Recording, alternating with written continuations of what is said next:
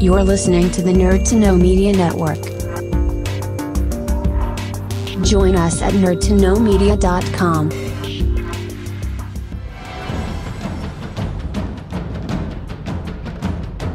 Broadcasting from the Blanchardstown Centre, this is Phoenix FM. This is 92.5 Phoenix FM, community radio for Dublin 15.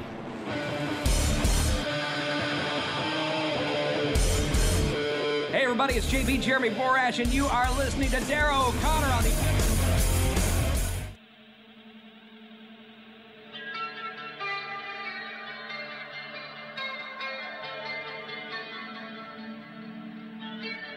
Welcome to the Wrestling Rewind, the only wrestling podcast by fans who don't hate wrestling.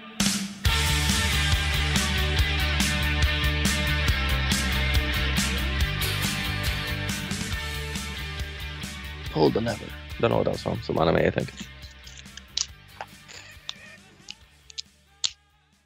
Hello, everybody. It is Tuesday here on Phoenix 92.5 FM. This is the Wrestling Rewind. My name is Darrow O'Connor. Thank you for joining us here on Nerd to Know Media, the WrestlingRewind.com, and the True Penny channel. And we're back, our first show of 2023. Thank you for checking out all the shows that we have. Of course, if you haven't checked them out, we have shows with James True Penny where we look at the Brawl for All. There's a special Christmas show where we look at the wrestling, what was that terrible thing called? Wrestling Society X and a few other bits and pieces.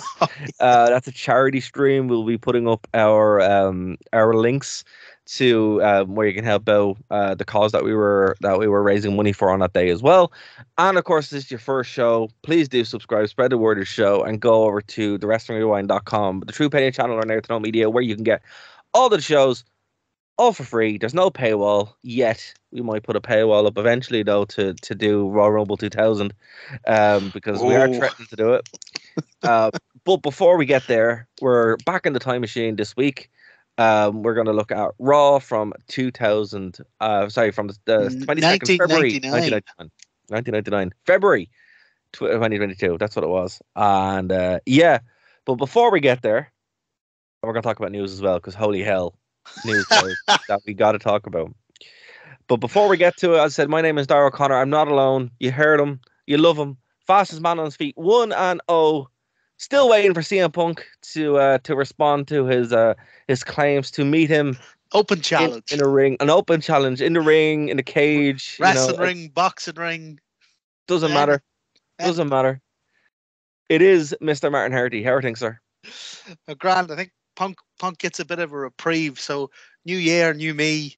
Got into the whole back into the weightlifting and the training, and day one I wasn't even doing it in massive. I was only swinging it out kettlebell, and I felt almost like a spring or a snap or something going me back, and got worse and worse and worse over the next couple of days, and went to the doctor, and I have sciatica. So Punky's hurt now. Come on. That's it. You might have a chance. the whole right side of my body is mangled, like the whole right side. So, yeah, it's a handicap match. There you go. Come on. I could take him on with me left hook. Oh man, that's nasty. That's nasty. There's nothing worse than when you get some kind of injury like that, and you're just kind of out for a while. So hopefully you'll get back on the saddle soon. And but I wouldn't be surprised now if you do get that tweet or email from Punk going, "Oh, I'll take you next week." Yeah. Now that he smells blood in the water. That's it. But yeah, man. I mean, look. Before we do go to Raw from 1999, I've been saying on this show for pretty much since we were. Well, as long as I've been here. Yeah, that WWE is getting ready for a sale, and all of a sudden, my phone goes mad. And that's never a good thing when that happens, because it means something that happens in wrestling. And 4 a.m. I think it was 4 a.m. nearly into 5 a.m. Just everything goes mad. Yeah, the lads from Cultaholic and all the UK based wrestling shows. They fire up a stream, and I'm like, oh, what's going on here?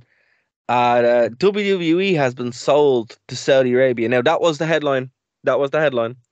And they were talking about it, and tweets were going mad, and people were melting down, and it was going nuts. And basically, the story was that the Saudi Arabian government had purchased the WWE. Now, Yes, the Public Investment Fund, yes, which the lads who buy who fund Crown buy Jewel. and buy soccer teams and buy things like that around the world. So it wasn't an unrealistic or an inconceivable rumor that went around. No, I mean it did have. Look, I didn't expect it, to be honest with you. I really didn't, but it did make the most sense in a weird way because of how much money they have given to WWE. The fact that Saudi money is in lots of different random areas that you may not even know. Well, every time they go out there, they spend 50 million on it, and that's only what WWE gets. Like they obviously spend more on it than marketing in the country and that. So they have that twice a year deal for 10 years, 50 million every time, 100 million a year. Like it's not much of a jump to think that they might go, well, sure, look, it's going to cost us. It's going to cost us $1 billion anyway. Like throw in another couple of billion and we'll own the bloody thing. Absolutely, and it's like WWE still is a very attractive brand to own. But I've never seen something be met with such concern. Is the word I want to use. And I mean, rightly so. There were, the ripples of this are still being felt. But I suppose we should talk about what happened before that. Vince McMahon just shows back up. So he couldn't wait 1 week. He was back on the 6th of January. Yeah, he could not wait 1 week. No, he literally forces his way back in, makes himself. Well, we don't know if he made himself, but this isn't like rumor anymore. It's all public knowledge. He wrote a letter to his own board stating, "I will not approve any sale or any TV license deal unless I'm brought back in as CEO." Well, okay, I didn't know that. So because he'd tried to get back in as CEO maybe 2 months before that. The board almost unanimously voted against it. So then 2 months later, he sends them the letter because he's still the majority shareholder. He is. I will block all sales. I'll block all deals. And within a week, chairman of the board. So okay, that makes a lot of sense because the talking point was that he was brought back in to sell the WWE to Saudi Arabia. Now, it still looks like the case is he was brought in to initiate a sale of WWE. So WWE is getting sold, and it looks like it's going to be sold by summer. So I mean, I was right about Sting coming back, and people said that was mad. I'm right about this. So it's just like, 2 for 2. It just takes a little bit longer than I thought it would. I do tend to be good at calling these kind of things. Well, not to toot my own horn, but I mean, literally, you can go back and you can hear me say that why it's being sold. And this thing was been geared up for sale for a long time. Now, what I think happened here is when Vince was ousted, he's like, all right, this is the last play I have. And now, where do I think it's going? I think it's going to Disney. I genuinely do. I think Disney will buy it because they need a brand that isn't dead. This is a brand that can go on forever just on its network. Like you just sideload. Like they don't even need to change the servers. All you have to do is just redirect to the WWE Network, a little tab, boom, there you go. It's made. Like that's a massive, massive, massive power move. The other possibility is Comcast. So they own NBC and Peacock, and Peacock's already paying, like I say, $1 billion a year for WWE or whatever it is they're paying them every year for. Yeah, that's true. SmackDown. That's true. Yeah. But here's the thing. Do you know at the end of the year and all those, like you're talking about Cultaholic and all them groups do their best of the year videos and all that? Yeah. I was watching one of them over Christmas, and there's a load of people commenting under it going, "Oh my God, 2022 is the craziest year in wrestling. Like, you'd never see anything like that again."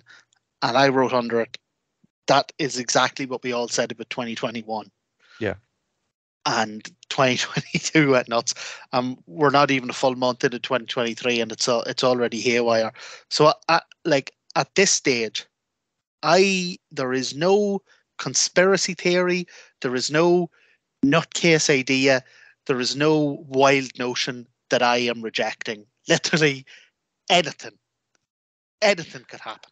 I mean, that's the way. I mean, that's the way you should go into most things. Anyway, you should always, trust but verify and do your own research with things. But well, I mean, when Vince left, I remember me and you were talking on the show about it. He left, and Stephanie stepped in, and I was talking to you. I was saying, God, I think he's stepped aside for a wee while to let the dust settle. He's put his own daughter in, literally just to keep his seat warm for him, and then he'll be back. And as I was saying that to you, I was thinking to myself, do I even really believe that, or am I just being cynical? Am I just saying that? But no, that's exactly what happened. So I am 2023 completely open mind. I don't even think he did that for that reason, because it's not a long-term play. It's a death strangle. He's like, this ship is going down, and I'm going down with it, right? So it's not like he's, they're saying he's back in control, creative. It's like, that doesn't matter. Nothing WWE does now really matters until it's sold.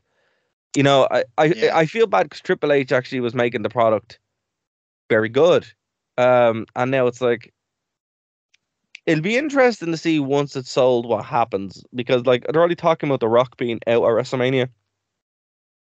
They're talking about changes to the Royal Rumble. They're talking about all these kind of things, and I'm like, when this gets sold, because again, like we've just covered WCW as it was going down, and you saw that stuff just didn't matter because everyone except for Scott Steiner, he really cared. He put on great matches. he was fantastic by the end. He was killing it, like him and Booker T.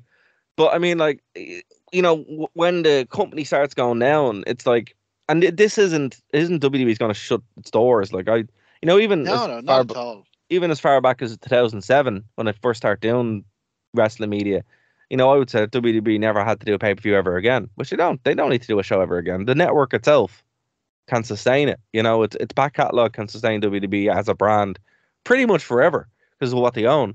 Disney buy that, or NBC buy that.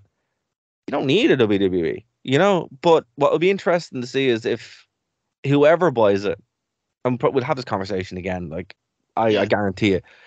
But whoever buys this now, what happens to it? Because they're already selling tickets for live events. They've stopped doing as many live events as they're doing. But there are live events in Dublin for WWE Live. I think it's in May. And they're talking about doing a sale in June or July. So it'd be interesting to see ahead of the TV rights deals coming up. Exactly. So it'd be interesting to see what they like, how they prepare themselves for the sale now. Because when they were cutting everyone back, and they did all those firings, that was a very clear indication. Because like before you sell a company or get acquired, you strip down to the most bare bones of the assets. So your main product. So if it's a product, you strip down and get rid of most of the staff. You have a bare bone staff that can carry you through. You do the sale, do the acquisition, and then the IP gets sold and blah blah blah blah blah. Right? The merger and acquisition that takes over. But something with WWE, it's quite interesting because it's not a product per se. It's a group of people and contracts and stuff like that. So if there's one of two ways they can do it. They can either fire everybody, right, and just carry over as the brand, which would just be TV products, pay-per-views, licensing, all that kind of stuff, which would go in. And then if it's in that sense, I'd be like, absolutely, that's going to somewhere like Disney Plus. But if it's more wholesale and it's more intact, that's when you get something like Comcast or even an AEW. Now, I would not want to see it going to AEW because then it just creates a monolith, and we just lived through a monolith with WWE. Yeah. And I'm the big AEW guy, but I don't want Tony Khan to buy it. No, it's like if you bought TNA, it would, you need to have more. You have more brands. So you saw what he did with Ring of Honor, Wrestling was never better than when WCW and WWE were neck and neck. Yeah, like absolutely. competition breeds innovation. Absolutely. But then you go back to the whole Saudi thing. You need a billionaire. You know, WWE are bought by Saudi Arabia. Technically, that creates that dichotomy, you know, but nobody wants that. And then it kind of poisoned. Like, again, there was concern, but there was also resentment when that from pretty much the entire wrestling community where they're like, we do not want that. We will not watch WWE. Because I know people like former co-host of this show, Bryn, he stopped watching WWE completely when Saudi shows started happening. Here's the thing, though.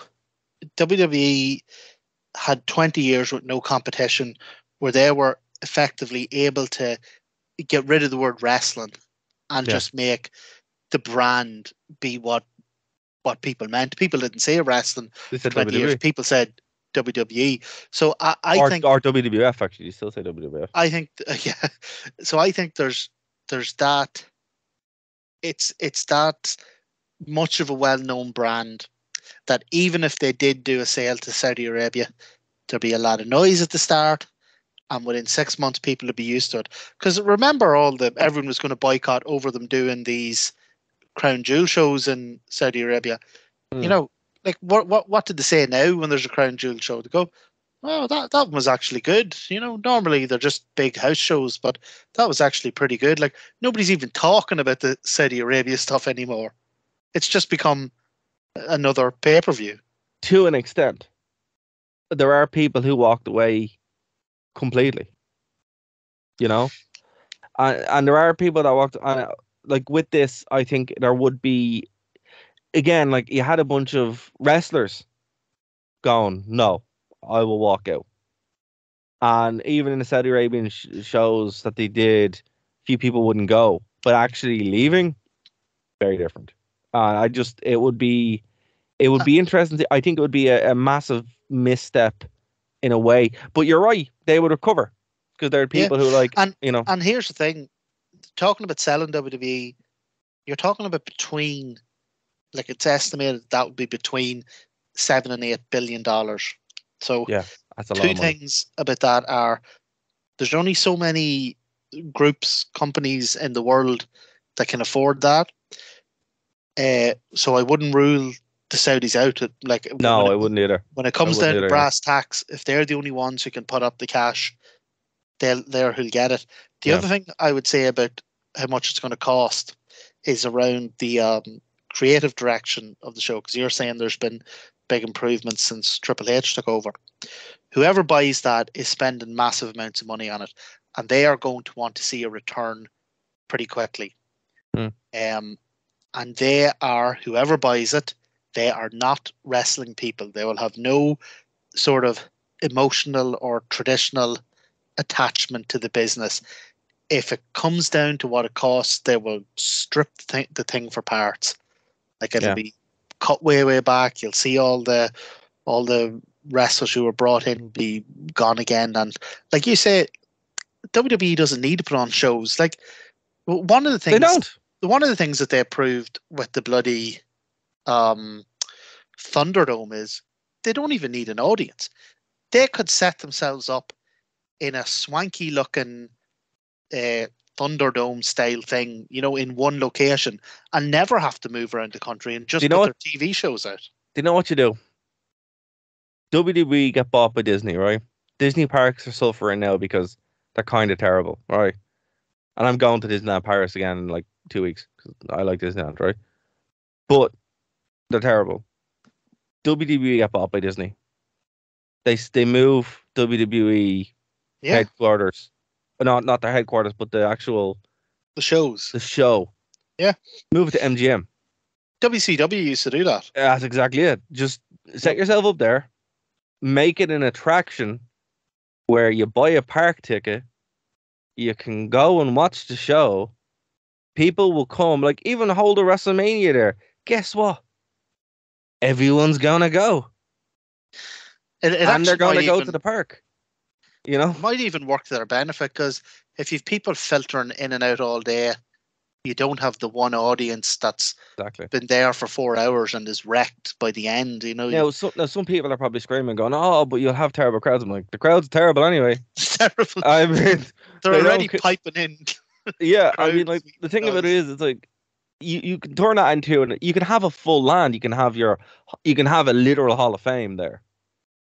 Yeah, like this thing, physical, like a physical. Yeah, you can have a physical hall. Like you can have a WWE land. I know some people are cringing through time at that, but think about it. You have your own WWE area, right? Like half of MGM or some park in Disneyland or whatever. Physical Hall of Fame. You can have meet and greet with the wrestlers. You can have some kind of. You can do a cartoony thing if you want. You can have a performance center there, and you can also have a massive arena. Now think about it. That people would have John Cena wander around the park like Snoopy and Daffy Duck. Why not? Kids coming up to him. I mean, why not? But you can have so much there that it's people will come from all around the world to go there, and they will. And do not say to me, "I'd never go there." Like imaginary person on the internet, or 100%. And you know how I feel about WWE, and 100% I'd go. I'd go purely. If there was nothing else, I'd go purely for a physical Hall of Fame. Yeah, I know. So would everybody else. An actual museum that I could walk around and forget the modern product and bask in all the stuff from when it was great. I'd 100% go. You could do your convention there. You can have, you can set up a little ring where legends can fall around a bit. It just makes sense. WWE is designed to make money, and you can bleed that forever without ever doing another show again. They don't need to do rest, and I've been saying this for years. They don't need to do a show. It's superfluous having a WWE show now. And the thing about it is like, think about it, right? You do a WrestleCon, the WWE Con or WWE Week or something in Disneyland, right? Not in the Magic Kingdom, but in one of the other parks they have there, or to build another park or whatever, right? Everyone would go. Austin, Mick Foley, Taker, Kane. We're opening up a Hall of Fame. Everybody would go. Yeah. And then guess what? They go to the other parks. I mean, there you go. That's how you make your 7 or 8 billion back. And on top of it, and you can do that every year without doing another show. But then, if they did set up another show, you do your WrestleMania there, you do a little even their shows, like they can, even the current WWE shows are set up in such a way that they can run them with, 20 wrestlers. Yeah. They could have their whole cast could be 20 wrestlers. Like, and people say, Disney would ruin it. It's like Disney have stars, like the actual brand stars on the WWE Network, right? Like, it doesn't matter, they can have their own thing. It can exist in its own little vacuum, the way Marvel and like, after all the firings, like sort of after COVID, when every time there was a wave of firings, it was like hundreds of people. Yeah. Brian Alvarez did an actual count of the live active wrestlers who are the live active roster at the moment, and he counted that on Raw there was only something like 18 active singles male wrestlers, and on SmackDown there was even fewer, and there's like 6 women and 6 so they can and like 2 tag teams between the 2 bloody, and I mean, like, brands. a lot of the wrestlers already live in Florida. Yeah, so they can 100% run this on an absolute skeleton cast and on a budget, and any company that is putting up $7 or $8 billion for it is going to want to see some payback pretty quick. Like, again, Disney, and I hate to go back to Disney again, but they ruined the most sense, yeah. But they ruined my favorite brand, Star Wars, by not understanding what they have, right? Star Wars should have just made ridiculous money. You can listen to shows on Nerd to Know Media where I go on massive rants. I'm not allowed to talk about Star Wars because I go on so many rants about it. But the difference is they have built. These are lucky listeners that I'm a Battlestar Galactica man. But they have built these lands, like they built the Star Wars land, right? So they're willing to do that kind of stuff. with WWE, like, you know, things we wanted for years, like a Hall of Fame. Where would you put it? Would you put it in their offices in WWE? That's ridiculous. They're not going to do that, right? But if they had a space like that, where, you know, you could, and I mean, like, again, yeah, some people probably, you wouldn't have the actual WWE guys. You probably have lookalikes walking around or anything like that, you know, to do that as cast members, something like that. But I mean, still, it is what it is. But like, when it comes to like an actual Hall of Fame, like all that stuff from the archives put in that you can actually go and visit. That what do you call your man Hogan was going to bring in as the Ultimate Warrior, the Renegade? The Renegade. The Renegade walking around pretending to be the Ultimate Warrior. But I mean, think about it. Like, even if that was there, and to be honest with you, I would not be a fan of that. But I mean, some kids would probably love it, right?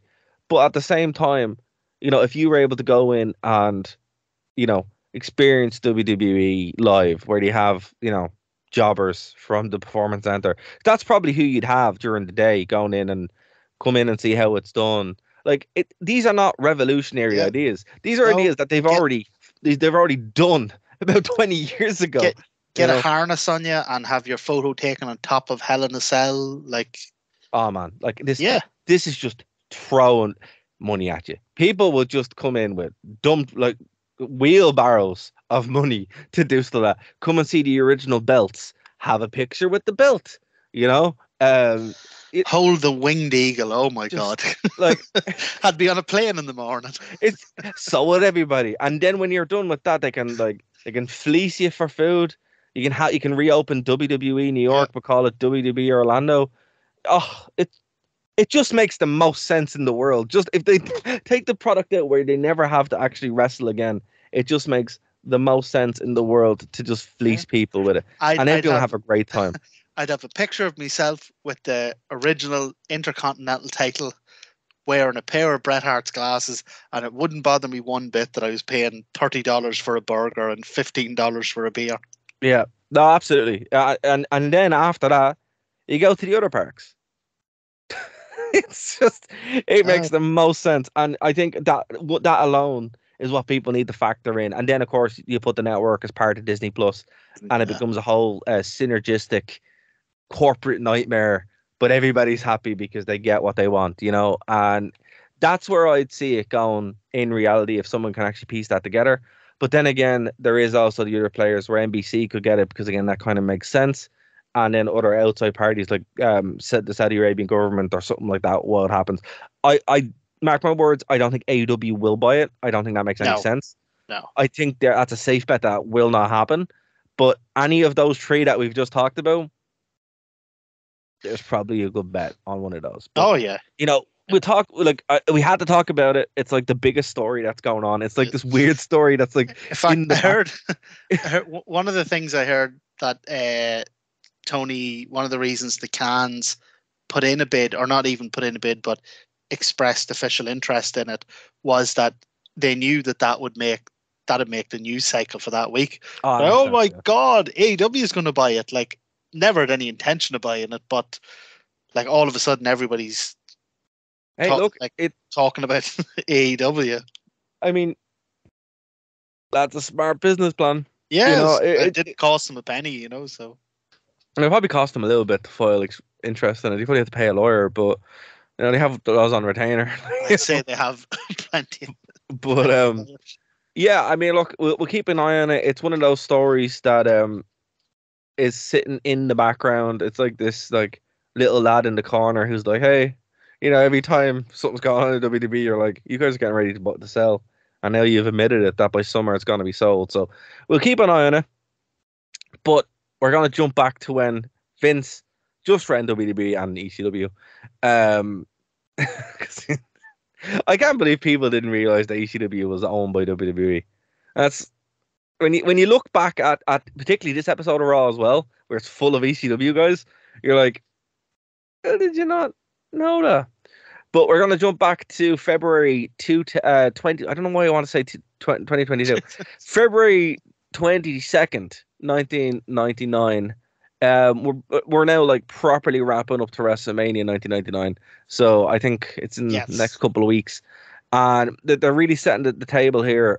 Undertaker and Kane are front and center here. This is building up the higher power storyline. Return of Paul Bearer and Mankind. Paul White and The Rock are also one of the big one of the big elements of tonight's show.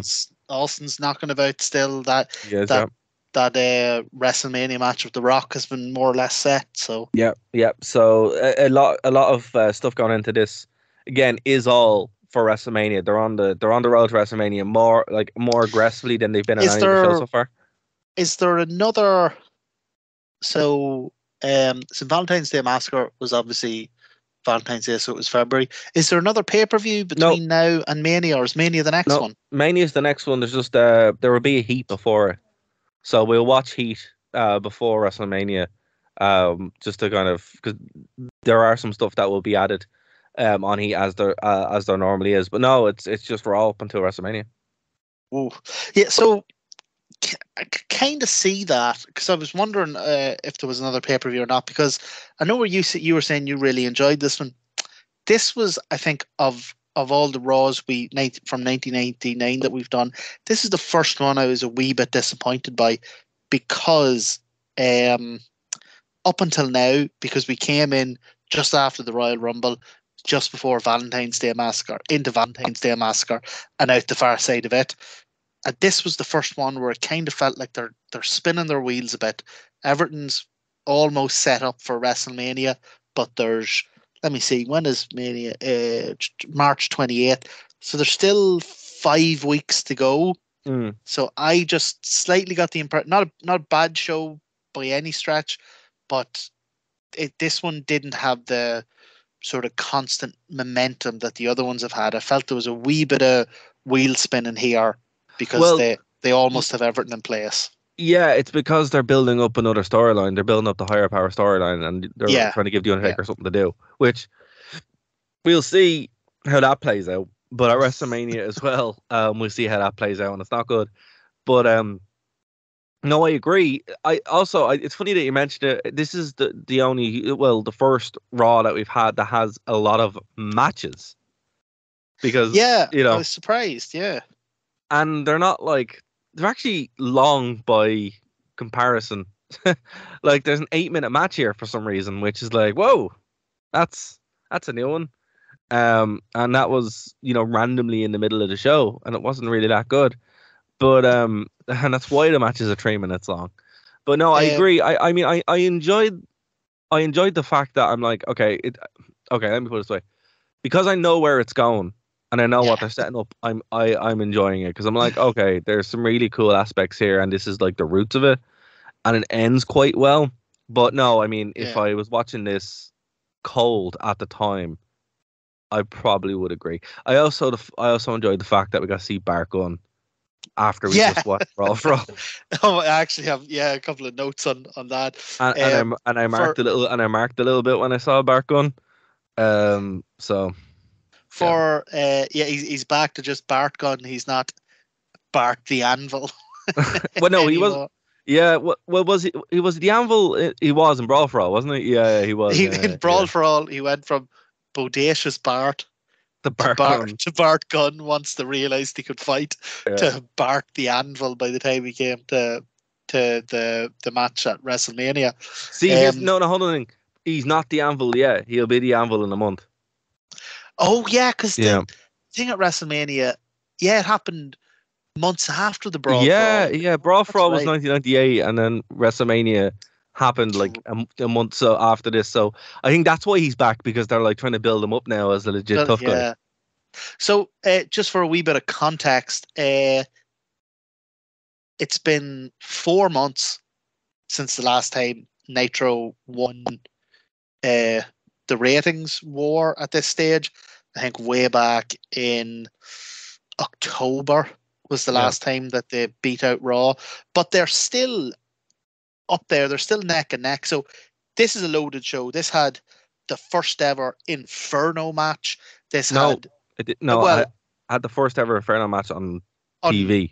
On TV, okay. So first ever Inferno match on TV, even though it didn't go that way, it had, technically was supposed to have a world title match between The Rock and the Big Show. On the other channel, you had a load of nothing matches, and then the main event was a non-title match between Goldberg and Steiner. So absolutely nothing going on Nitro, but still almost neck and neck. It was WWE got 5.5 for this week, and Nitro came in at 4.8. And like, what wrestling company today wouldn't kill for a 4.8? I don't even think, I think combined, all the wrestling shows together, you wouldn't even get that 4.8. Like all of them. Yeah. And count everybody who was at the CZW show at the weekend. Count everybody in the Olympia who's there for OTT. Everybody, like all the wrestling shows, no, you wouldn't even get it. So yeah, it is wild to think. And I mean, even look at the crowds, like it's just jammers, like absolutely just packed to the rafters. And I mean, okay, so the show opens up. Hold on, where's the show coming from? Tennessee. So Chattanooga, Tennessee. The next episode is March 1st. So we are again running toward WrestleMania very, very quickly. And so the show opens up with a rather strange promo, but one strange for the time, but would actually end up becoming the hallmark of Raw, a Vince McMahon promo. And he comes out with riles up the crowd. The crowd's all angry, calls out the Big Show. Big Show walks out. The Rock is challenged as such. Mankind comes out, introduces referee Socko, which is fun. And that sets up what would happen later on in the night, and obviously then what would happen into WrestleMania properly. So we're not going to talk about that just yet. But the real talking point, as you said, is the actual main event of the night, which is the Inferno match. And you have the worst graphic ever seen for anything ever, which is like something that was done on MS Paint. The actual It is mad when you think back, when you think back to these shows, you kind of remember the vibe more than specifics. Like you remember how hot it was and how fast the shows were and how fresh everything was. It's only when you really watch it, particularly when you're used to the very slick, very polished production of nowadays, that you see just how janky some of it was back then. Yeah, I mean, whenever you're using computer graphics, period, you're gonna have jank. And and it's from 1999. You have to cut it a bit of slack, but it's so terrible that you're like, okay, this is real bad, But it's still an interesting way to go. I mean, it's like when I think back. Okay, sorry, hold on. Sorry, yeah, go ahead. Sorry, an Inferno match out of nowhere. This wasn't set up last week, folks.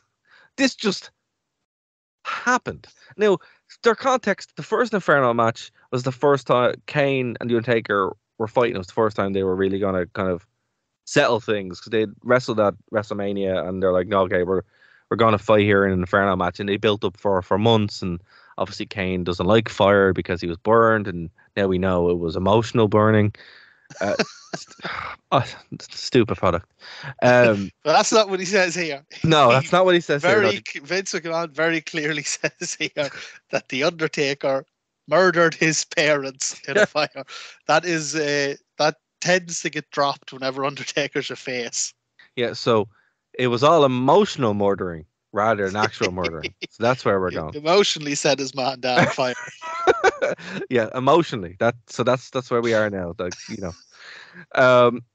Yeah, and in the first segment they actually book this Inferno match out of nowhere, right? So it's not really set, and again, Taker wasn't really antagonistic as such in the last episode. Well, he was, but he wasn't. He just wasn't really playing ball with Vince. So he's trying to punish Undertaker for no real reason, and seems like he's just making it worse. Because remember, Undertaker's doing this whole satanic ministry gimmick here. It's yeah, okay. I'll tell you what, Undertaker was really lucky. Like you said, there was no build. This wasn't set up and all. Undertaker was really lucky that they just happened to have all the gear for an Inferno match with them. That's in a good point. Chattanooga. Yeah, they're just like, hey, just what do we do with this? I'll just bring it with us just in case, like, you know. Did you bring the Inferno gear this week? Oh, we never use it. Do we need to bring? You better throw it in the truck just in case. The Hell in a Cell. Oh no, we won't be using that though. The fire though, we need that. Don't forget Yeah, that. always keep it in the back pocket. Always keep it in the back pocket. And it's funny because like on pay-per-view, I think the Inferno match was only done about 5 times, maybe 5 or 6. I don't think it's any more than that. But on Raw, it was done surprisingly a lot. It's like the Hell in a Cell. Everyone forgets the Hell in a Cell was done on Raw a fair bit as well. And it was just like, you probably shouldn't. Like, you probably shouldn't do that on like free TV. You know, it's mad when you think of the Hell in a Cell, you really only ever think of 4 or 5 matches. Yeah, I think they've had like 40 of them, have they? Yeah, but no one includes match in a cage. No, I mean literal just Hell in a Cell matches. Yeah, but what I'm saying is, the modern when it became a pay-per-view and it became a match in a cage. No, like no one ever says, "Oh, I really like that Sheamus Randy Orton Hell in a Cell from 2008." It's like, no, you didn't. No one liked that one, or from 2010. Sorry. You always think about the wars that were on pay-per-view, and I think it's the same with the Inferno match. I think everybody just thinks about 1998 Undertaker versus Kane. Nobody's gonna say, man, that Inferno match in Chattanooga on Raw, everyone loved it. Here, I just looked it up. There have been more than 50 Hell in a Cell matches. Oh, yeah, no. More than 50, because I don't know what year this is from, but it's obviously it's on Wikipedia, so it's not updated. Right. Recently. Oh man, that's upsetting and disappointing in equal measure. Okay, so obviously Vince set this up. There was a bit of a tussle backstage with the corporation, between Big Show and The Rock.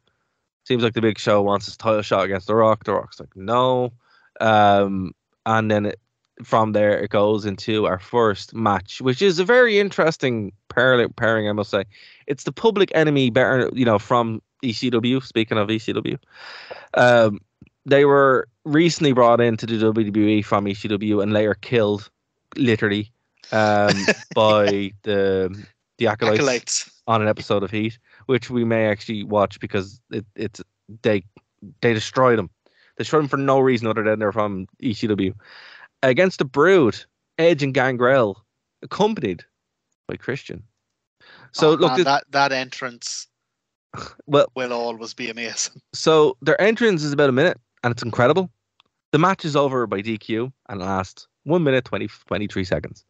So enjoy the entrance, folks, because it's the best part of the match. And that goes for most of the matches tonight, apart from, as you pointed out earlier, a bizarre hardcore match that for no reason goes on like 8.5 minutes. But don't forget, when we're talking about the Brood, they live a gothic lifestyle. They do. That's up there with the box-like structure for me. It's the most ridiculous Michael Cole call ever. It's like a gothic lifestyle. What is that? Call them vampires, you moron. They're trying to be vampires. They're not trying to be goths. They're not hanging out in Central Bank like. So yeah, like you say, this just kind of made no sense. So they brought Public Enemy in, ECW, hardcore brawler guys. They had them win on a technicality, a DQ, and then they had the Brood beat the hell out of them afterwards and leave them in a, the bloodbath thing that the Brood does. So it just kind of, there was no winners here. No. The Brood lost the match. The guys who are supposed to be the hardcore brawlers won on a technicality and then got beat up. It was just they won on a technicality. The EC-dub. Nobody brings in Public Enemy to see them win with an expertly timed small package. Or win on a DQ. Or a DQ, yeah. Not even from like a weapon shot, from like an interference with Christian. And then the best part is when they tried to go for chairs to actually make it a hardcore thing, they get bloodbatted, and it's like it's over. It's like, oh, ridiculous. Yeah, unfortunately, DQ finishes are going to be a bit of a theme. But as you say, from this period of wrestling, it really wasn't about the matches. It was the. Well, here's what was interesting, right? You took the words out of my mouth, because the actual point of that whole little skirmish was what happened during the break. We didn't even see it. We saw it in a replay. The Ministry attacks the Brood. Now, remember, the Brood were revealed to be part of the Ministry 2 weeks ago, so they're being attacked for no reason. Well, from what I could tell, it's the Undertaker punishing them for losing. Ah, that makes sense. That makes sense. He says something about you need to be disciplined, but then again, so who's won here? So Public Enemies won on a technicality and then got beat up, and then the guys who beat them up got beat up. That's a very good point. Okay, well, there we go, folks. We don't even know what really happened. It's very confusing. Out walks Val Venus with a shirt that I really want. I'm not gonna lie. It says Venus Envy. It's hilarious. And WWE merch has never been this creative since. No, it has. I didn't even know there was a Val Venus shirt. Period. That's brilliant. So he walks out to do commentary. That's a present for the psychiatrist in your life. Absolutely.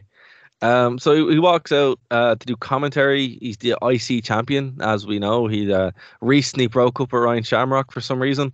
And he's going to do commentary for Billy Gunn versus Ken Shamrock, which ends in a no contest after 5 minutes.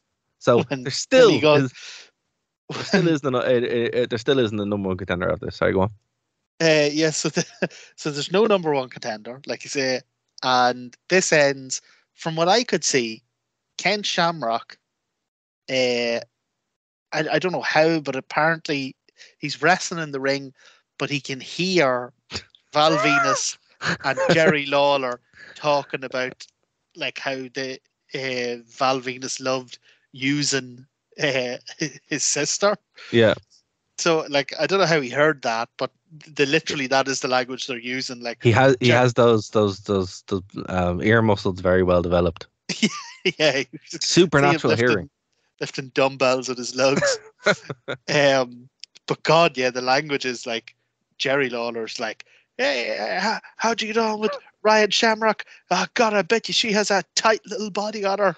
And Val Venus is going, oh, she did when I met her, but she didn't when I was finished using her.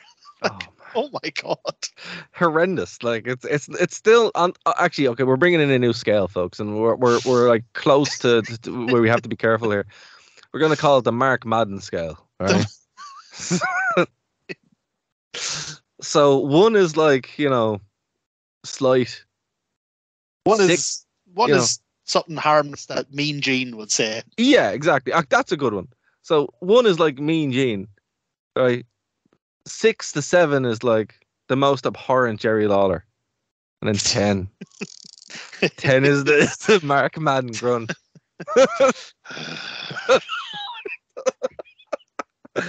So that's where we're going. So on that scale, this was about a 5. It's the Mark Madden growler scale. Oh, I love it.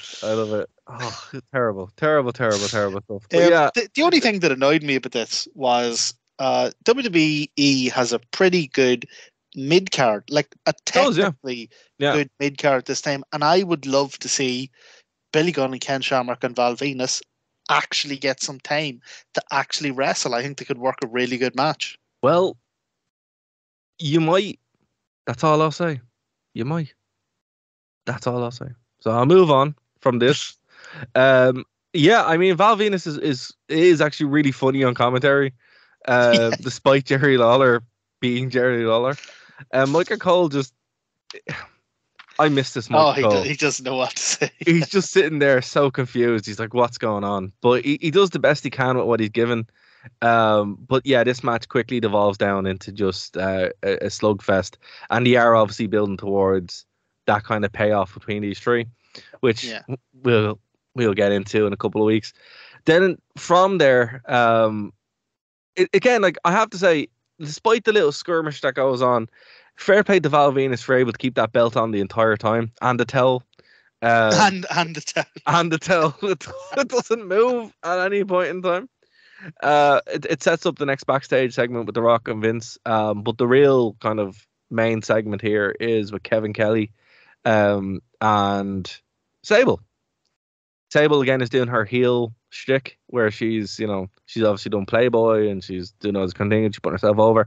This is like the second or third segment like this where we've seen it where someone comes out from the crowd to like challenge her, and it's I think it's Ivory, isn't it? It is Ivory. It's Tori. Tori, that's it. Sorry. So this is the debut of Tori. So we saw the debut of we saw the debut of Ivory 3 weeks ago. Yes. And this is the debut of Tori. Now it's quite interesting actually as well because I mean Ivory and Tori look exactly the same. It's very weird. It took me a wee while whenever they brought her out of the crowd.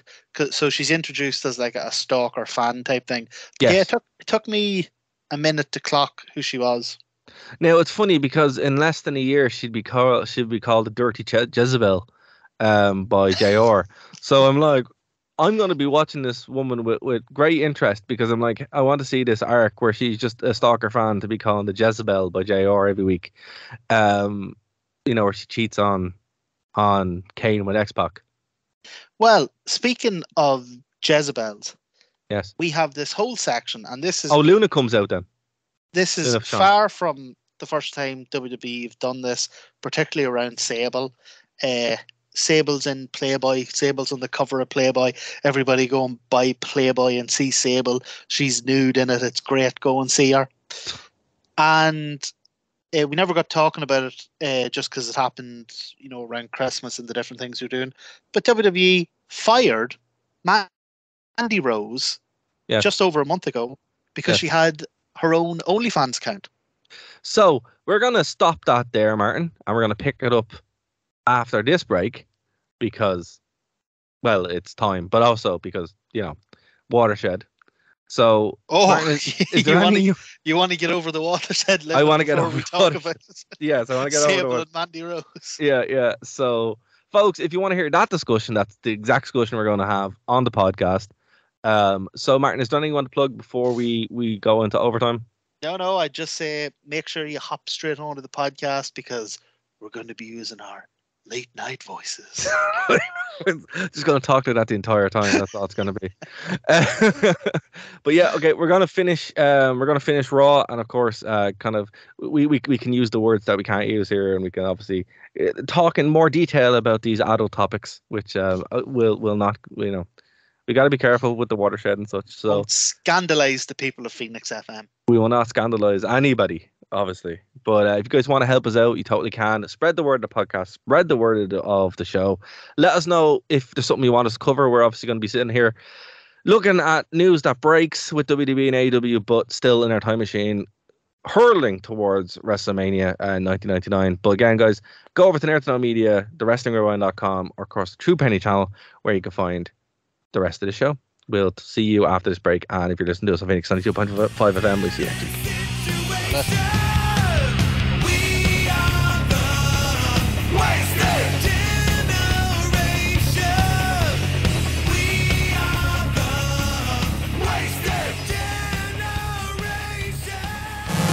You have nothing else to do on a Saturday? Do you like nerd things? Now check out Nerd to Know Basis here on Phoenix 92.5 FM, 5 p.m. to 6 p.m. And then head over to nerdtoknowmedia.com for all of our shows as part of the Nerd to Know Media Radio Network. Thank you for listening to a Nerd to Know Media production.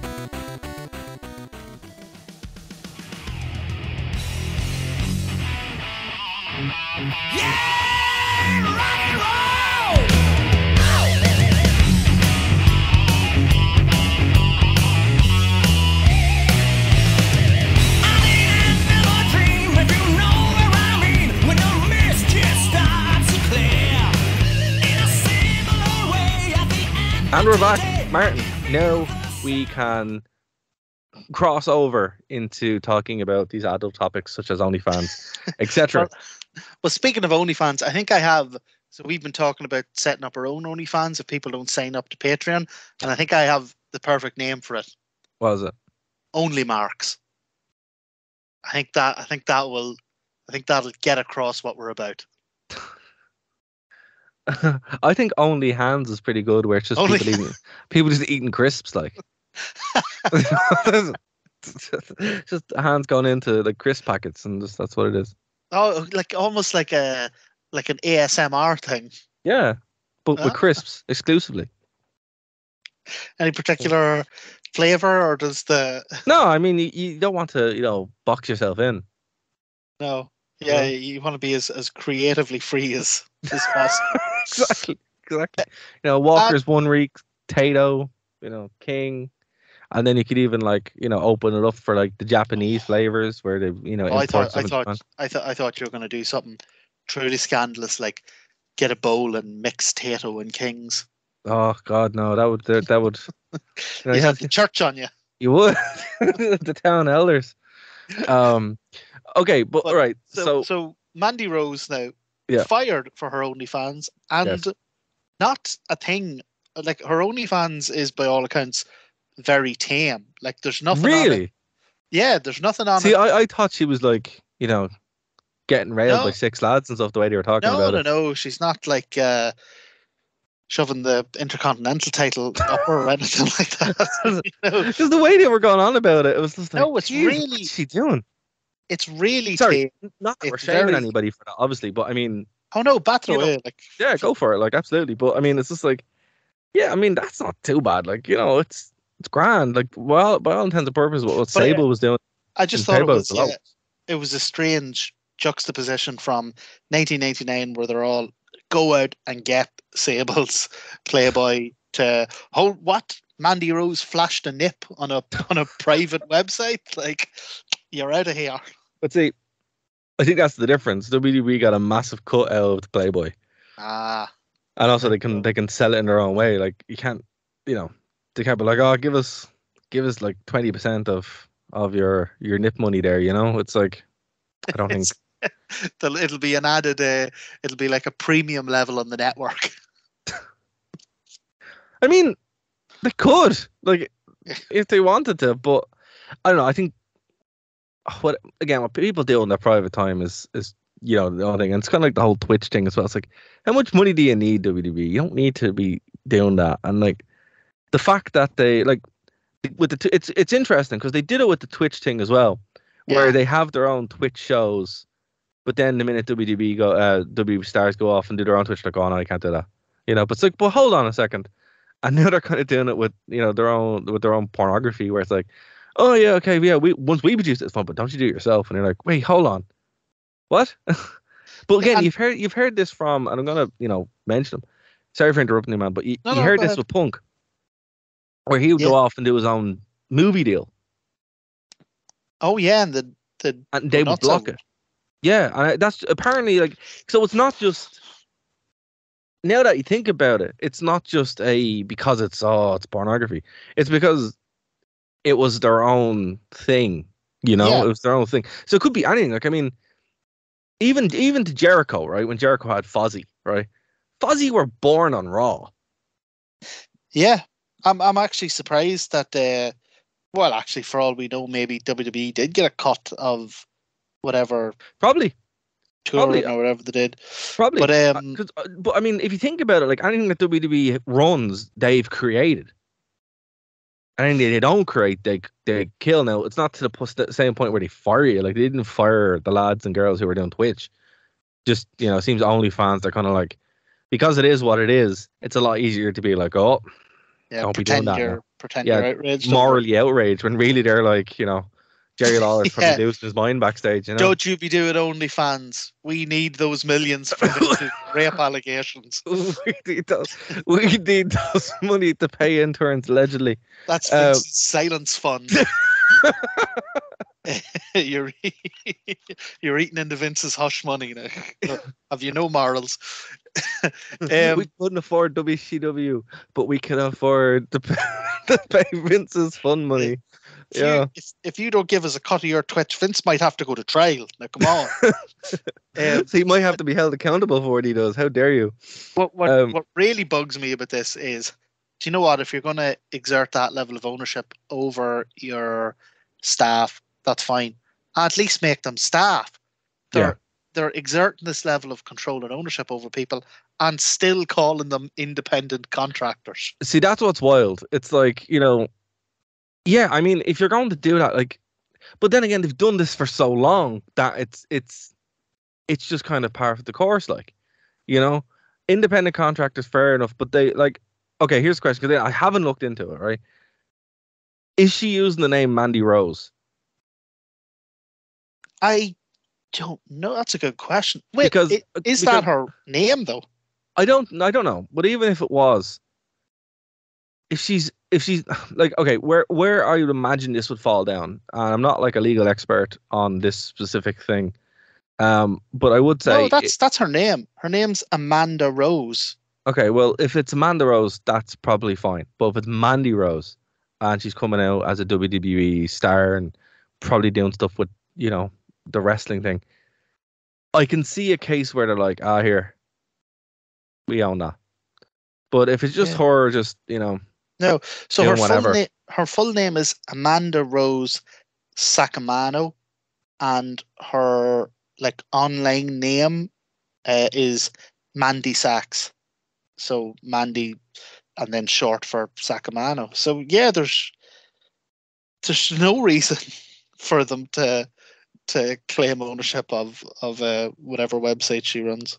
Yeah, I just think they're they need to. And here's the thing: going back to our earlier discussion, if Disney did buy WWE, they probably would be known as employees. Yeah. I suppose, if they're going to be, like you said, depending on what way they operate it, if they're going to be running shows out of, a Disney-owned studio every week. Mm. Their employment contracts might change. Yep. Yep. So I mean, there's a massive upside here. So, but moving on, we have Owen Hart and Double J Jeff Jarrett with Deborah, with the best shirt ever. Defeating D'Lo Brown in a 2-on-1 handicap match in about 4 minutes. Yep. D'Lo, poor D'Lo, he puts on a great performance. He doesn't come out wearing the cool chest piece, which I don't know how he was out wrestling that because it's a foreign object, but still, it looks awesome, and he has the head waggle and all. The head waggle, and his frog splash was always is my favorite frog splash, except for But so Roman Reigns was allowed to wrestle in a SWAT vest for years. But I mean, D'Lo's moveset is like one of the coolest movesets at this time. Like everything he does is so flashy but impactful that it's kind of cool. Like even though this match was so short, the way he works with Owen Hart is actually really good. Like Double J is Double J, and I think he's probably the one putting the match together. But him and Owen, that's where this match actually shines. And it's not long, but Owen's obviously he's a Hart, right? Brilliant, but it just works super well with D'Lo when they're having these little exchanges in the ring. It's actually really nice and fluid. It's almost frustrating again. It's like the Shamrock Billy Gunn Venus thing. I'd love to see D'Lo and Owen Hart go 15 minutes and really let the brakes off. Yeah, and I mean, like a lot of this is obviously, Mark Henry's not here. D'Lo, like these four men would have matches for the tag belts, and it's kind of wasted because I'm like, each of these four guys could have a feud with each other for a single belt, which would be fantastic. And for circumstances which are obviously, we all know what they are. D'Lo and Jeff Jarrett ends up having a bunch of feuds later on in the year, which is really cool. But I'm like, should have been on Hart, who had these feuds. Yeah. So, for such a great wrestler, like if you had one phrase that could typify his whole career, it should have been Owen Hart. There's 10 times during his career WWE had him where he should have been, really pushed. Yeah, absolutely. And it's, when you see him, how good he was, it really is a shame. But this match is another screw D'Lo Brown moment by PMS. Oh, Russo. Tell you what, so Sorry, just 1 second. Jacqueline jumps off the top rope, kicks him in the head. a Terry hell Reynolds of a drop kick. Oh man, she buries him, and then it obviously sets up the win where Double J and It's Hart mad because Good 5 minutes before this we had the Sable thing, and it ends with Sable splitting Tori with the women's belt. And I mean, she barely taps her with it. It's the weakest looking thing. Yeah. And then Jacqueline comes out and nearly kicks D'Lo Brown's head off. The back of the head. In the back of the head as well. Very dangerous. Very dangerous. That's how Paige was injured, isn't it? I think so. But you can tell the women who are there because they're great workers, and the women who are there because they're in Playboy. So Mick Foley makes his WWE guest referee match. Not match. Guest referee shirt. Debut. Yeah. Oh yeah. He's a guest referee in this Rock Paul White match, and it's supposed to be for the title, but it's not really because it's no contest. And the minute the match starts, they turn on Mick and beat the hell out of him. So it was all a big work. Where it wasn't as bad as, say, the finger poke of doom. Yeah, it wasn't that bad. It's not like they spent weeks building up a huge Rock versus Paul White championship match, Yeah. But it still did feel kind of screwy. Yeah, it was just, it was cheap for the sake of cheap, and the thing about it was to get over, to stop the crowd cheering for Paul White, which is what they were doing, and to get people so annoyed with The Rock that, you can have a sympathetic reason for Mick Foley to become eventually the guest referee. So that's what they were trying to do. It was just, it should have been more, it should have been better, but it was what it was, Oh, the other thing I wanted to say was, though, about the Jacqueline match, about the D'Lo Brown match, whenever Jacqueline comes in and does the drop kick, and then Owen Hart goes to the pin, you can hear Michael Cole go, "Oh my God, the referee never saw it. The referee missed it." And I'm sitting there going, "Michael, it's a handicap match. There's no DQ. She could have done it right in front of the referee. And it would have been fine. Wouldn't have made a button of difference." Next match, Draws versus Steve Blackman. Two men who were in the brawl for all. Two legit tough guys. This match was about 3 minutes. Not the best match in the world, unfortunately. Steve Blackman would get the win. It's unfortunate with Draws because he seems to be the most lost here that I've seen him in this run that we've seen, where he's usually actually quite good. Yeah. I don't think Draws and Blackman had a good chemistry. But this was just a nothing match to set up, but it's just to fill time. The real story was backstage with Vince and Kane, where Vince is like, "Hey, you better win this match tonight," and that's what they were setting up. It's a nothing match. It's your bang average 3 minute Raw match, just to have a match. Yeah. Good promo by the Undertaker backstage though, with his little blue light and he's wearing his little cape, so he's having a good time. He's enjoying himself. Happy out. Yeah, he's like, has his little cape on, and he's like, "Yeah, I'm just talking. I don't know who I'm talking to, but definitely to someone." And were you looking at his? So he gives this promo not facing the camera. He's facing away. He's looking at someone. Yeah, I was looking Paul at the Bearer, thing, and his eyes were moving weird, and I was like, "Is he trying to do his pupils thing, or could have been reading. Is he just reading that promo off?" I think he was. I mean, I think he was. I think because he never does that. He usually looks at the camera, and I think he was just hand something like 5. I think a lot of the show was booked, kind of on the fly. That's why it's a bit disjointed. Yeah. And yeah, I think he was just hand something the last minute. Go here, read this garbage. You know. I think so because it was pretty lengthy. It was a load of bloody nonsense. It was. Um, It was the most nonsense thing I've ever heard Taker say, and It not was- saying something.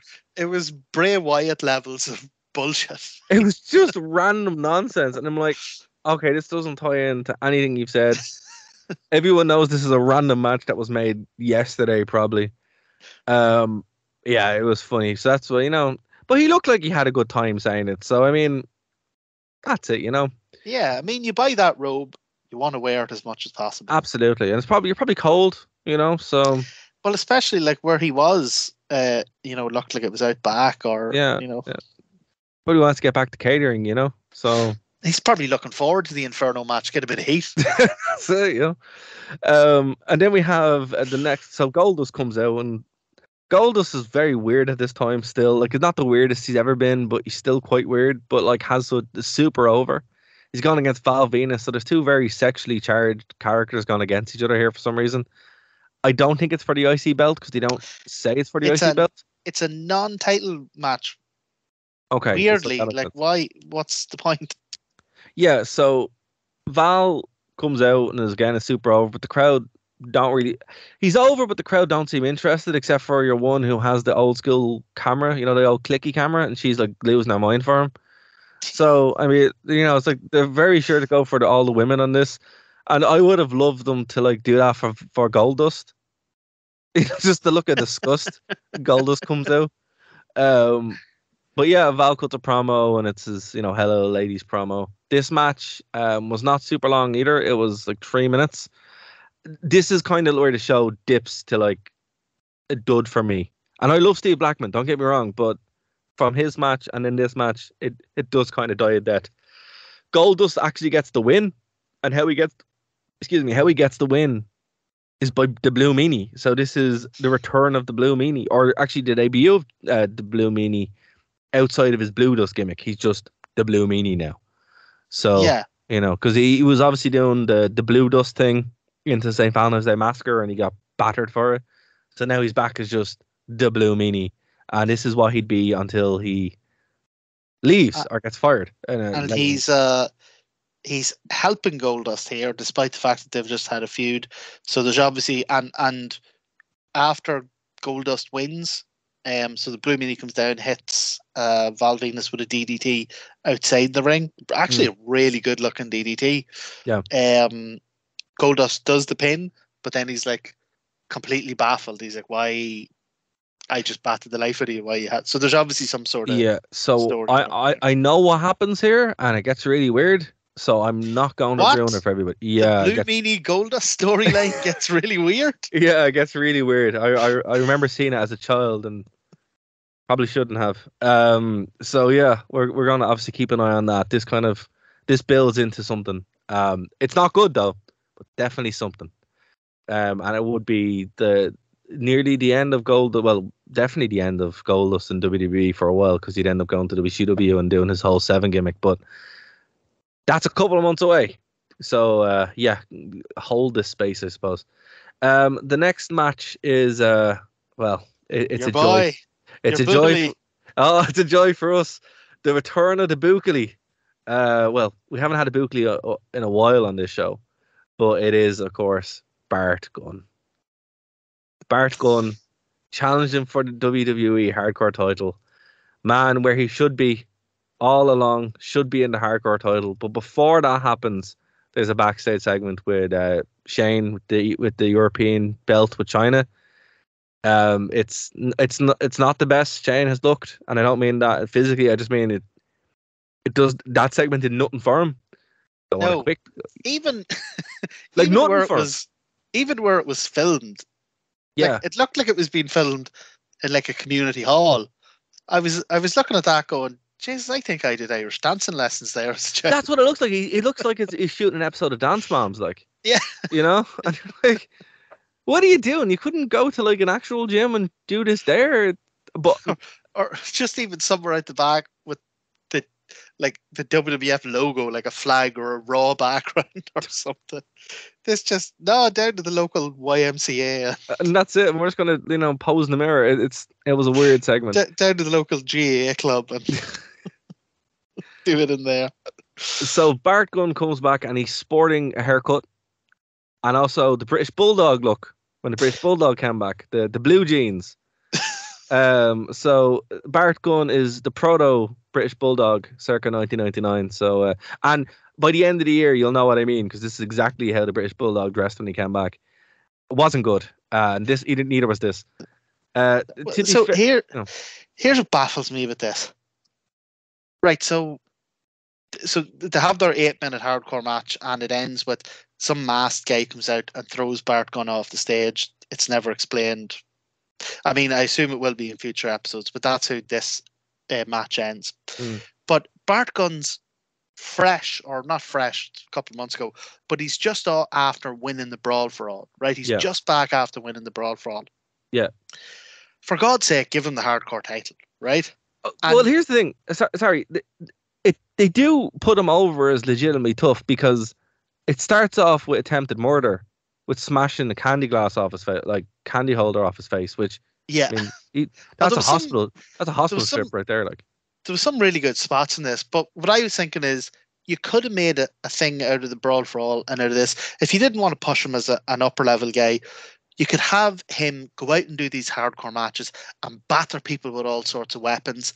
Yeah. And then in the end, he finishes them with a punch, because his right hook is more devastating than any chair shot or any that's very good. Steel can or any bin lid or anything. You could even have him there with a chair in his hand and decides to drop it and clock them with the, like it just, I don't know.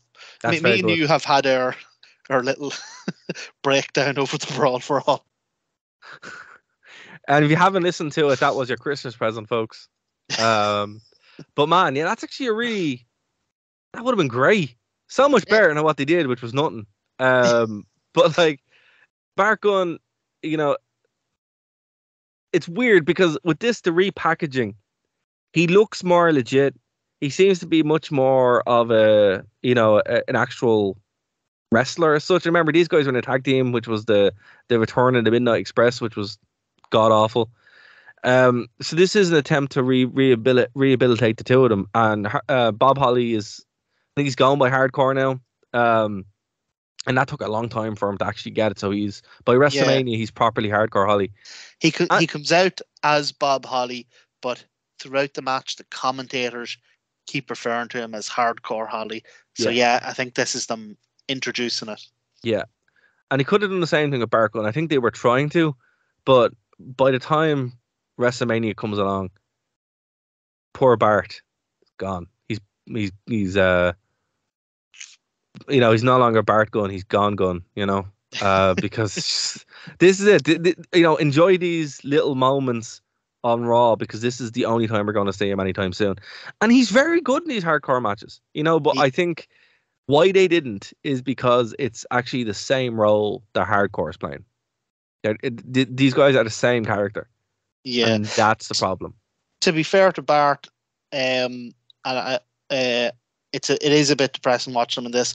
But from what I've read, I think he went on to have a fairly or semi-successful run in Japan. He did, yeah. All Japan, I think it was. Yeah. Made a big deal out of him knocking out Dr. Death. He got a good push over there. You have a return match, yeah, and I think he beats Dr. Death then eventually. Yeah, so that he did better than a lot of guys who got into wrestling. Yeah, that's true. But the weird ending is, some lad in the mask throws him through a table, and that sets up the win. So hopefully we'll find out who that is next week, because we got no answers this week. But judging that it's 1999 WWE, we probably are going to get no answers. But so that was it. Hardcore Holly wins, covered in flour. Not a good look. Sets up the next match with Shane McMahon coming out. Well, Shane McMahon comes out to the ring with Chyna. X-Pac comes out with Triple H. Gets a low blow. This match is over in 1 minute. That caught me off guard for a second because X-Pac came out and there was a cheer from the crowd. And I was like, oh, X-Pac got an X-Pop. And then I saw, oh no, he's walked out with Triple H. That's that's what people are cheering for. So this match is setting up the return match of, because obviously, Shane won in a tag match. So it's actually, this is setting up a return match at WrestleMania with Shane and an X-Pac.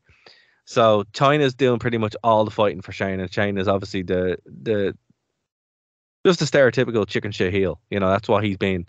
And I mean, he's scared of X-Pac, and he really shouldn't be. I mean, it's X-Pac, but Triple H is also trying to get his come up and like his revenge on China.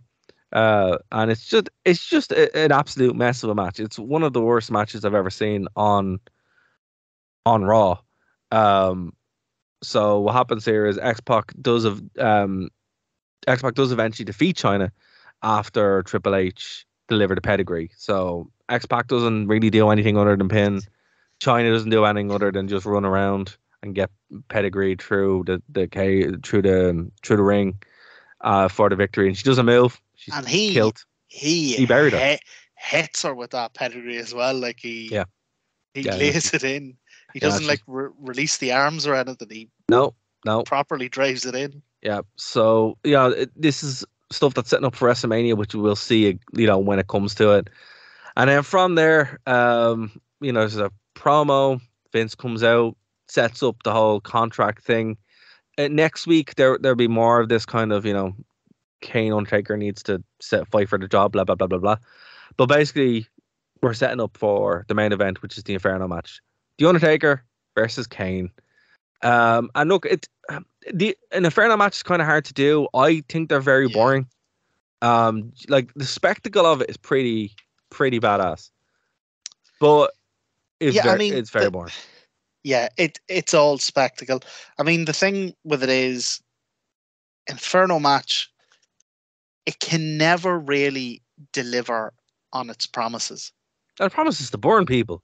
Yeah, like full body burn. Like the only way you're ever gonna see that is like with that Randy Orton, the Fiend thing, and it was dreadful. Like that was I forgot about that. So like, well, I mean, okay. Here's a question I have for you.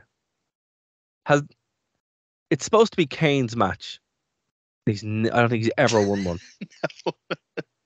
No, he did. Sorry, he did with MVP. He beat MVP. But well, here's the thing, right? You're in an Inferno match, right? Yeah. So think of it in terms of practicality. Who's the guy who's going to take the bump, so to speak? Who's the guy who's going to take the fire? Is it the wrestler who's out there like Stone Cold in his trunks and his boots, or is it the guy who was covered head to toe wearing gloves and a mask? Literally, who are you going to set on fire? Literally, and that's why I'm like, gonna be that guy. It just seems that like, from a kayfabe story standpoint, after you lost one or two of them, you're like, you know what? Maybe you need to get a different match. I suck at this, and I think anytime Kane is in an Inferno match, he's losing. I think in 1999, I think there's 2 or 3, and he loses all of them. 98 he lost as well. It's like Abyss. Yeah. Every time Abyss pulled out a bag of thumbtacks, he's the one who went into them. Or Daphne that one time. That was actually a great match. Oh, Daphne took the worst thumbtack spot I've ever seen. So, and that was she was on Abyss's side. So I mean, oh well, there you go. Yeah, there you go. Yeah, man. Like this match, it was. Look, it would have been cool to see. I'm not gonna lie. I would have loved to see an Inferno match live with the Undertaker and Kane. I wouldn't have felt like I've been cheated. But, look, every time they get body slammed right and the flames do a big whoosh, and it is a really cool spectacle. But now, whenever they come out, I was looking at the entrances, and then I looked at the clock, and I was like, they're not even in the ring yet. There's only 6 minutes left in the show. Yeah. But as the match went on, I was like, oh, I see why now, because the actual everything around an Inferno match is cool. The actual match, it's boring as hell. But it's to set up Paul Bearer coming out to the ring and hand Vince McMahon, who's doing commentary, a present. And what's in the present is a teddy bear. And it's Stephanie McMahon's teddy bear, which we would know. And this is obviously setting up an angle which we're probably going to see in a week or two, which is the kidnapping of Stephanie McMahon. Oh, I'm looking forward to that. And the wedding of Stephanie McMahon. The black wedding. The black wedding, exactly. So, yeah, Kane does eventually get his leg set on fire, which seems to be the part that always gets set on fire. That's it. It's over. I did like the quite good imagery at the end with so the Undertaker takes the teddy off Vince McMahon, and Vince is kind of on his knees crying, why? And Taker puts the teddy in the fire, and there's a great shot where Vince is just on his knees looking up at Taker, and Taker's looking down at him holding out the burning teddy in front of him. I was like, if nothing else, if you've done all this for that shot, that's a pretty cool shot. Well, they did, because that's one of the most famous shots from this time period. Yeah. That shot. It's in everything. Any Undertaker documentary, any Dark Side documentary, anything like that covers Undertaker and Vince. That's it. And we're going to see that shot about 25 times before the end of this year. So, that's what this was for. This whole episode of Raw was for that one thing. Yeah, that was one of the other things that I was saying. This episode didn't really grip me in the way the other ones have up until now, because the whole episode was built around two matches, around the Inferno match and around the world title match. So you had a bunch of nothing matches up till then, and then the world title match was, finger poke of doom light, and then the Inferno match, which great image at the end, great spectacle, but was a 6-minute punchy kicky kind of. Although what I will say is, in a rare move, we had Kane come off the top of the turnbuckle to outside the ring. Yeah, this is the guy who takes a pedigree on his knees. So that was. But this was Kane's best year. This is his peak year, 1999. So. What did he debut?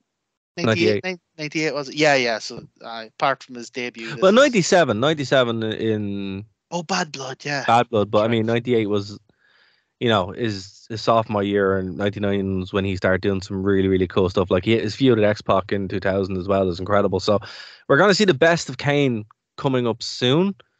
Next week's Raw, I think. I'm just having a look here. I think you're going to be a bit disappointed with it again, because it seems to be very, very similar to this week's one. Yeah, I mean, it happens. It happens sometimes with AEW pay-per-views. They build everything, and they get to a week or two out from the show, everything is ready to go, everything's in place, and they just kind of have to spin the wheels maybe for a couple episodes. But the week after seems pretty cool. And from what I see here, it looks like we're gonna get answers to Blue Meanie and Goldust. Oh, yeah. So, folks, Mania main event. Strap in for that, because that's what we're all here for. We're all here for the Blue Meanie and Goldust angles, storylines. But I want to thank you so much for joining us this week, folks. We will be back obviously next week. I'm in Rome next week. We'll do a show anyway. We'll be back next week. I might have to do a from location.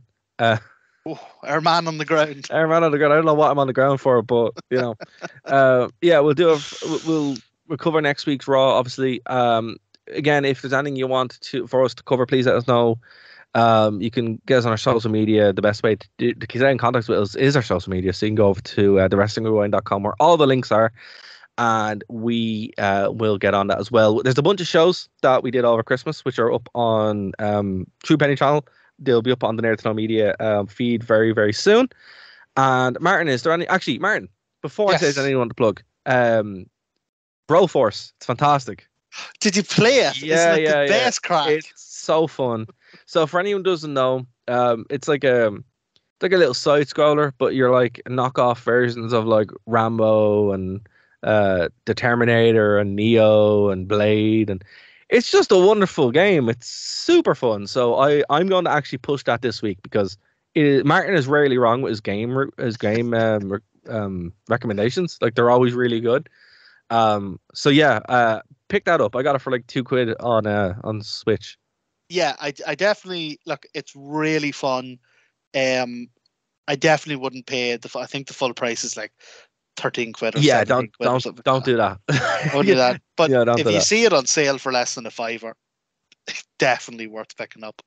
It's very, very good. It's very, very good. So, Martin, again, have you got any recommendations or anything you do want to plug before we get out of here? No recommendations, but in terms of plugging something, just to say, obviously we had the passing of Jay Briscoe this week. Man. One of that's true. Famous Briscoe brothers, one of them boys. Yeah.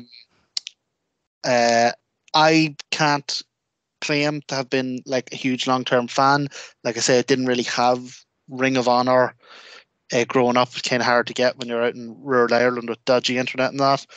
But a huge fan of the trilogy that they had with FTR. Just 3 of the best matches I've ever seen, and kind of disgusted with the attitude of Warner Discovery, that even in death they wouldn't let AEW kind of do a tribute show for him. But they are going to do a Ring of Honor tribute show, and they're going to put that up on the Ring of Honor network for free. I don't think you're going to have to sign up to see it or anything. So at least he'll get some sort of tribute. But yeah, like I don't really like to speak about wrestlers in personal terms. I don't know them. I can only talk about them as wrestlers, and a thoroughly impressive character. Yeah, no, absolutely. It's look, there was a time covering wrestling where it was death after death after death after death. Luckily, the past couple of years, that really hasn't been a thing. But so when something like this was happening, it's kind of a shock. I wasn't expecting this. I wasn't like very knowledgeable of Jerry Briscoe. Like, I mean, it was when we did the international desk, we had obviously we had an independent wrestling segment where obviously, you know, he featured quite a lot, but still very young, you know, very, very young wrestler, young guy. 38 years old, you know, yeah. It's a shame. It really is. It is. But at least, and well, not at least, he died in it was a car crash. Yeah, it wasn't. Yeah, it wasn't wrestling related. Yeah, it wasn't like you were saying that you have your wrestlers from the 80s, and it's just death after death of heart failure, overdose, heart failure, and it's all to do with pain and medication and stuff from wrestling. It looks like this is just not just a car crash, but yeah, you, but you know what I'm trying to say. I do know what you're trying to say. Yeah, it wasn't caused by wrestling. Yeah, or the you know, the dark side of wrestling. It was caused by an accident, an unfortunate, horrible accident. So look, it is awful. He leaves one hell of a career, one hell of a legacy, but it's still sad, man. And anytime anyone passes, it's sad. Anytime someone in wrestling passes, it's, you know, it is always tinged with that, you know, is it wrestling related? And obviously this wasn't. So as you said, you know, you're not making light of it, but I think everyone listening to this knows what you mean. It's it's just, if you can take anything away from it, at least it's not that he spent the last 20 years, you know, in agony doing tiny little autograph signings, you know, and addicted to pain medication like we've seen with so many other wrestlers. Absolutely. But again, it's still a terrible tragedy. And you know, just on a higher note, Wrestle Kingdom was on. Haven't had a chance to see it. I will, so we'll probably talk about that as a bonus show, Martin, if you're for that. Oh my god. Because Omega Ospreay already one of the matches of the year. So I'm looking forward to that. I'm going to check it out. I haven't had a chance just yet, but it is on my list. I do want to talk about Wrestle Kingdom. And yeah, guys, again, if there's anything you want us to plug or you want to come on the show as a guest, we have a couple of guests coming up as well, Martin, to cover certain things on the show. Nice. So that's going to be fun. Trying to get some interviews, and we're going to, obviously 2023, try and be a bit more consistent, because usually with last year touring got in the way. And I just wasn't able to. So again, thanks for everyone who's listened to the show. Martin, thank you for putting up with me. And I got to hang out with a rock star. Let's not go mad. Again, like, folks, everyone who listens to the show, we really do appreciate it. And we'll see you next week here on the True Pain channel, Nerd to Know Media, thewrestlingrewind.com, and of course over in Phoenix. But this is, the bonus show where we can swear and say stuff that won't get us kicked off the air. So that's why you listen, folks. We will see you next week here on the Wrestling Rewind. Bye, guys. Them boys.